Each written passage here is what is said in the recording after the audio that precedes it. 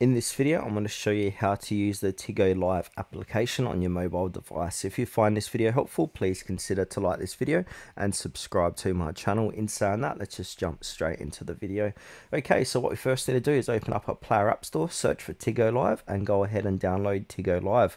Now, this is from Tigo-Live team, and it's got how many downloads? It's got over 10 million downloads and 38,000 reviews time recording. So from here, go ahead and open up the application for the first time. Now it's going to ask you to sign up with your Facebook or Google account. They do have more options. You can even use Twitter or email. But for this, I'm going to sign in using my Google account. Alright, so I've chosen my Google account. Now it's going to redirect you back here. So choose your gender, click confirm, do your birth date, confirm.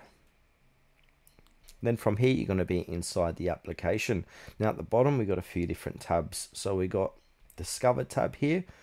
Also got the World tab. This is where all your chats are going to be here. So this is where all your messages and calls.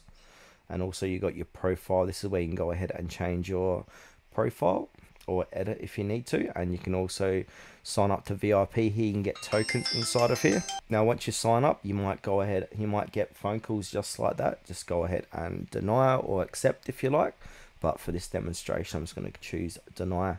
Now if you want to go ahead and add a profile, we can. So click on the little pencil icon.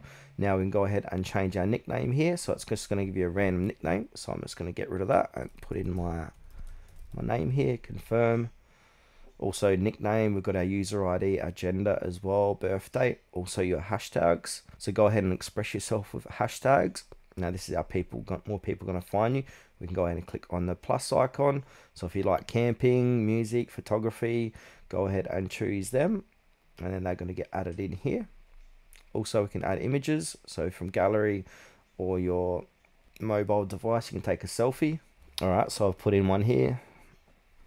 Alright, so now we're going to come back here and then go ahead and click on start for free. So we need to enable microphone and camera access to get the party started. So make sure these two are enabled, then click OK. So while using the app and while using the app. Now please behave politely during the chat. Now once I press start, it's going to be a blank screen as you've seen. So I'm not going to show you exactly how to do this.